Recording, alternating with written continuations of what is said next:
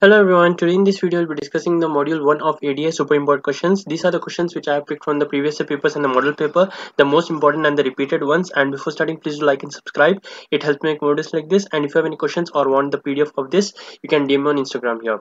So without wasting more time, let's get started. The first super important question is define algorithm. Okay, so in analysis and design of algorithm, right? So algorithm's definition is the important question. Okay, or explain the fundamentals of algorithmic problem solving, explain different steps in designing and analyzing algorithm. Okay, so fundamentals and designing and analyzing the steps of algorithm, these two are related questions. Okay, so basically first you need to know what is the definition of algorithm. Algorithm means the way of doing things. Okay, so algorithm is a sequence of unambiguous instructions for solving a problem.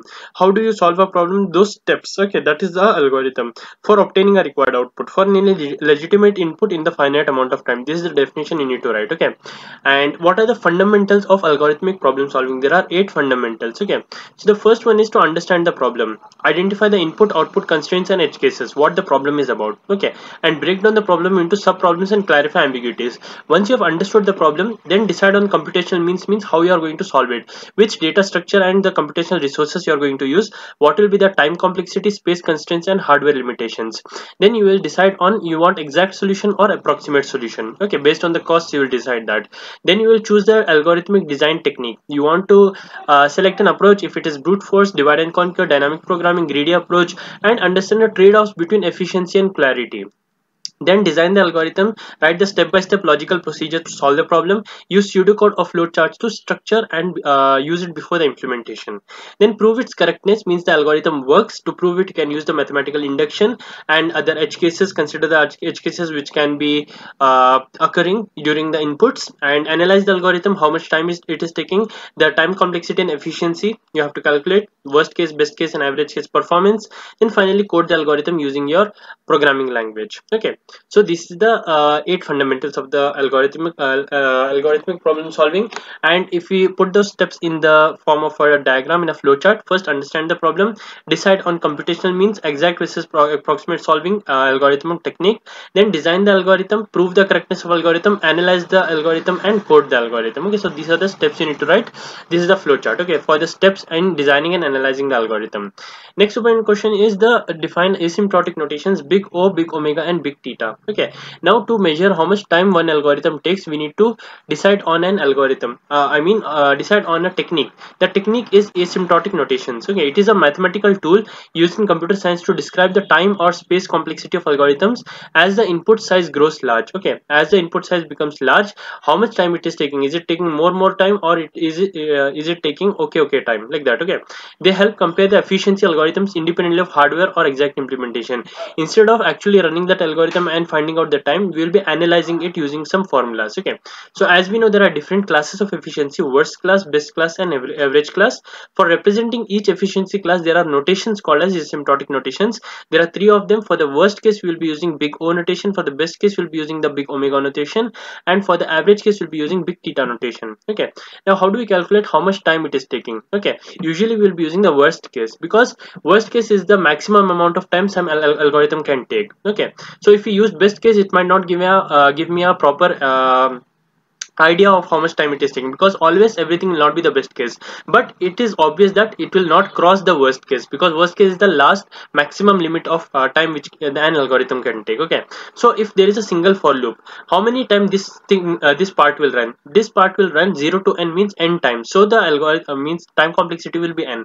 If n is bigger, it will take bigger time, like that it is. Okay, next is a nested for loop. First it runs for n time, and each n time it is running for another n time. So total time this part of code runs for n square times. So its time complexity is n square. If we see the Fibonacci series, here the Fibonacci series is itself calling it. Okay, so if I have passed here as 6, so first here it will call for 5 and 4. When it is calling for 5, it will again call for 4 and 3. When it is calling for 4, it will call for 3 and 2. Like that it will keep on calling it again and again. That is exponential time. Okay, recursive algorithms will have exponential time. It is 2 power n. It's denoted as 2 power n. Okay, now what is worst case? Suppose that there is a function g of n, like a for loop with n as input. Okay, if a for loop is there as n as input, this is a time taken for that is O of n. Okay, now that is the graph we are making here. For based on n value, if it is increasing more, time will increase more. That's obvious, right? If more input is there, higher input, it will take more time, and this is the line. Now whichever algorithm or the function it is taking lesser time than this, that one I will be marking it here. So since this one is taking lesser time than g of n, I'll be telling that in its worst case also it will not cross g of n. So this is the worst case scenario for this function. Okay, so that will be denoted by big O of g of n, means worst case of this will be not more than worst case of this. Okay, this will always be covered under this. No matter how much worst case is this one, it will be under this value, which is the time limit. Okay, so as the input n increases, time also increases. Every function t of n has time duration of g of n belongs to O of g of n, big O of g of n. Okay, so this is the c into g of n, and this is the t of n. So t of n, as you can see, it is not crossing this value here. So in the worst case of t of n also, it will not cross this value. So t of n belongs to the worst case of g of n. Okay, like that we will be writing. So t of n is less than g of n, and also it can be written as t of n belongs to worst case of g of n, which is big O of g of n. Okay, and while considering which classes of function t of n belongs to, we can ignore the constants. So while comparing the classes and all, we'll be not taking the constants into consideration. Okay, so n square, n into n minus 1, and into n plus 1 by 2, 4 in n into 3n plus 1, 3n plus 2 by 6. All these things are still n square only, because the thing which is affecting is the n value, not the value which is dividing here. Okay, that will not affect much. The main thing which is affecting is n value, if we consider 10,000 or million times. Okay, all of these belong to n, O of n square, and all of this here which is belonging to n. Okay, because n is present here, you cannot see n square there. Okay, so it is belonging to n. Now best case is every function t of n that takes more time than g of n. No matter what the function is, if this is g of n, the t of n always takes more time than g of n. Then it can be said that the best time of t of n is g of n, like that. Okay, t of n belongs to O of n cube, so n cube will take more time, n square will take less time. So best case of n cube is n square, like that we'll be taking. Okay, t of n takes more time than g of n, t of n belongs to best case scenario of g of n, like that. It is covered under it. Next is average case. Average case is nothing but between two values, c2 of g of n and c1 of g of n. c1 of g of n is above here, and c2 of g of n is below t of n. So in between it is sandwiched, so it is called as the average time efficiency. Okay, next important question is explain general plan for analyzing efficiency of recursive algorithm. So there are 5 steps to analyze the time efficiency for recursive algorithm. What is recursive algorithm? If I have defined an algorithm here, and the same algorithm I'm calling with a different value, so it will call again this one, and it will come here again, call it and it will come here, and so on. It will keep on going. That is recursive algorithm. So first step is to decide on parameter indicating the input size. What is the size of input you are taking? Identify the algorithm's basic operation, whether in the function what you are doing, you are comparing it or doing multiplication, or you are doing another for loop here inside it. Whatever is the basic operation which happens in each iteration, that is the algorithm's basic operation. Okay, next is check whether the number of times basic operation executed is varying on different inputs of the same size. Okay, if there is different input of the same size, like input is 10, it is 100, it is 1000, based on that, if the basic operation is varying or not. If it is varying, in that case the worst case, average case, and best case will be different, right? If it is not varying, means all the cases it will be same. So we have to find out that and calculate accordingly. The fourth step is to set up a recurrence relation with appropriate initial condition for the number of times the basic operation is executed. Okay, so in the Fibonacci series, we are calling Fibonacci again and again with n-1 and n-2, right? So these two are the repeated recurrence relations. Okay, solve the recurrence relation, or at least ascertain the order of its growth of its solution. So this is the 5 steps we will be analyzing the time efficiency of algorithms, and usually they will be asking you to derive the time efficiency for algorithm. Like for example, here they have asked find factorial of a number. Okay, this one they can ask, this is the most repeated one, and another one which they can ask is the Tower of Hanoi. Okay, both with recursive algorithms. So how do we do this? The factorial of the number means that factorial of 5 means what? 5 into 4 factorial. 4 factorial is nothing but 4 into 3 factorial. 3 factorial is nothing but 3 into 2 factorial, which is nothing but 2 into 1 factorial, which is nothing but 1 only. So 5 into 4 into 3 into 1 is nothing but 5 factorial. So we are calling the same thing factorial with n-1 value. 5 it is, then it will call 4. If it is 4, then it will call 3. If it is 3, it will call 2. Along with that, a constant time is being taken into calculate, okay, for the multiplication operation. Now if we take the recurrence relation, t of n can be written as t of n-1 plus O of 1, and t of n-1 can be written as t of n-2 plus O of n. Just in the place of n what we wrote, n minus 1. So if it is already n minus 1, in the place of n, if we write n minus 1, it will be n minus 1 minus 1. Now in the place of n, again if we write as n minus 1, it will become n minus 3 here, and O of 1 is always calculated here. So if we keep on substituting, in the place of this we substitute this, and in the place of this we substitute this, what we'll obtain is, we'll obtain a equation where it will be n minus n, which will be t of 0. Okay, and t of 0 is constant, we'll ignore it until that time n number of O of 1 will be calculated. So n number of times something is getting executed, so the time complexity will be O of n. That's the for loop, right? In for loop, n number of times a loop will execute, so its time complexity is big O of n. So here also n times O of 1 means O of n only, so it will be time complexity will be O of n. This is for factorial. Next one is Tower of Hanoi. Okay, in Tower of Hanoi, what will be there is, there will be three rods will be there. Inside the rods we'll have discs. Okay, what is our task is, move the same order discs to another rod without making a smaller disc sit below our upper disc. In that way we have to arrange. So we'll have to put like this, like this, like this. We'll have to maintain this order. Okay, we cannot put a smaller disc and on top of that bigger disc. Okay, so how do we approach it?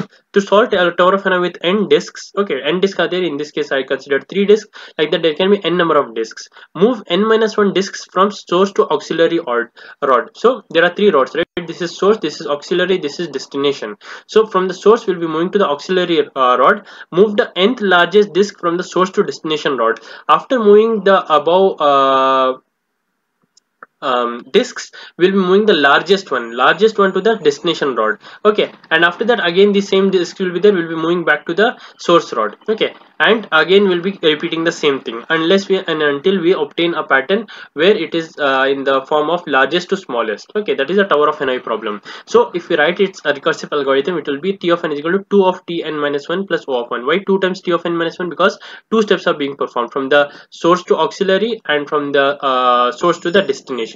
Auxiliary from the destination, again it is the constant. Okay, so here we'll be taking as O of 1. Okay, now after we have done that, sorry, I mean this is the constant. Okay, the middle one, this is n minus 1 discs are being moved, so n minus 1 we are calculating. Okay, n minus 1 times the discs are moved. Here only one disc is moved, so we are taking O of 1. Okay, so when we apply the same formula for t of n minus 1, n minus 2, n minus 3, we will be obtaining the equation 2 power n minus 1. Okay, this is the only thing which you need to write in the final exam. Okay, also this thing you need to write. Okay, because you need to write the derivation for it. Okay, next one is the explain general plan for analyzing non-recursive algorithm. The algorithm which does not call itself in the algorithm, that is called as the non-recursive algorithm. So here also there are 5 steps. The first step is decide on parameters indicating the input size, identify the algorithm's basic operation, check whether the number of times the basic operation is executed. If it is executed in varying amount of times, you have to calculate the best case, worst case and average case efficiency. Set up a sum expressing the number of times the algorithm's basic operation is executed. We have got the sum, how much time it is executed. Then use the standard formula and rules of sum manipulation, either to find out a closed form formula or the count, or at the very least establish its order growth. Okay, so we are calculating how many times the basic operation is getting executed, and that will form its time complexity. Okay, now for an example, in the exam they can ask you, along with this they will ask you suggest non-recursive algorithm for finding maximum element. This is one of the most repeated ones. Okay, they can ask you this. Now if they ask about the maximum element, how do you find a maximum element in a given array? Okay, array is here, all the elements are here. How do you find if it's the maximum element? Start with each element one by one and choose the first element as the largest element. Assume it. Okay, assume this is the largest element. Then you compare the next element and see if it is larger than the previous one or not. If it is larger, make this the largest. Okay, largest will be a variable which will store the till now what is the largest element. Then compare the next one with this. If it is larger, make it large, keep it as I mean if this is larger, update the largest value from this to this. If this is larger, keep it as same only, skip to the next one. Like that we'll go till the end and we'll be able to find out which is the largest element. This is the algorithm for it. And in the time efficiency, we'll have to see what are the operations being performed. Initialization is performed one time, loop and control check is performed n-1 iterations, because in each iteration we'll be checking the value if it is i's value is in between 1 and n-1 or not. Then comparison, a of I is greater than max value. Again a comparison, n-1 comparisons will be done. Assigning a value, assignment conditional, at most n-1 times in the worst case. Worst case means at the last it is present. Okay, and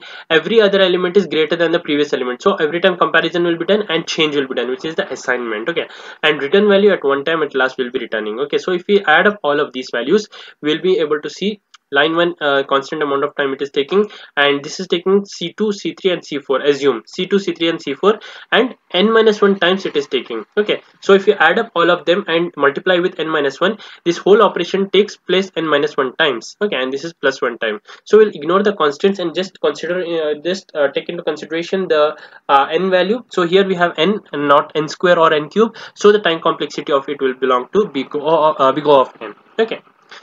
Next is if T1 of n belongs to big O of G1 of n, and T2 of n belongs to big O of G2 of n, then show that adding these two values, which is in the left hand side, T1 plus T2, it belongs to the worst case efficiency of maximum among G1 and G2. Okay, we have to show that when we add T1 and T2, it will be less than G1 and G2, because this is the worst cases here, and obviously less than worst case only individually also it will be there. When we add up also it will be less only, that we have to show. Okay, so this is the formula which you have to prove. T1 of n plus T2 of n, it belongs to the big O of maximum of G1 and G2 of n.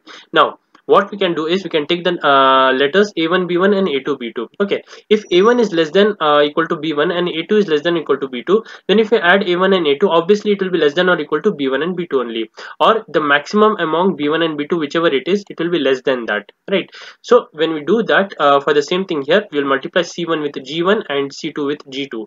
When we add up both of them, the greater among C1 and C2 can be taken as C3. So C3 will take here for C1, it is greater than this, and C2 also will take C3, whichever is greater in these two cases. So obviously if it is greater means this will still hold, right? Here some number is there, I am increasing that number again just to take it as common, so it will be C3 into 2 times max of G1 and G2 of n. So whichever is maximum, multiply it with 2 times of C3, that will be greater than or equal to T1 plus T2 of n. So this proves that the summation of the time complexities of these two is less than or equal to, or in other words, it belongs to the big O of maximum among G1 and G2 of n. Okay. Next is write an algorithm for sequential search of an element using an array. Okay, now if there is an array given, how do you search for an element if it is present or not? You will check each element if this is the element which I am finding or not. Is this the element? Is this the element? Is this the element? And so on. We will keep on doing until we reach that element which I am trying to find. Now algorithm for sequential search. So I is equal to 0 to n minus 1 it will go.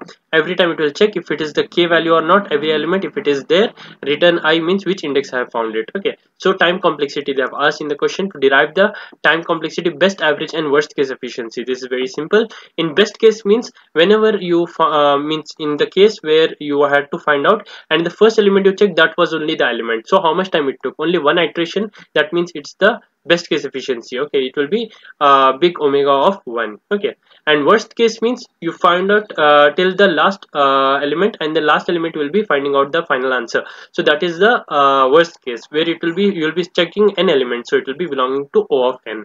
The third one is average case. In average case, you will be most probably going to find out somewhere in between. So if you take out the average in if you found out in the first iteration, it will be one time you have searched. If you find out in the second iteration, 2 times you have searched. So it will be 1 plus 2 plus 3 plus till n you will do, and divided by n times. So it will be n into n plus 1 by 2 divided by n, that will be n plus 1 by 2. So still it is n only here, so the time complexity will still belong to n only. Okay, and this is the worst case efficiency, which is big theta. Okay, big theta is worst case efficiency.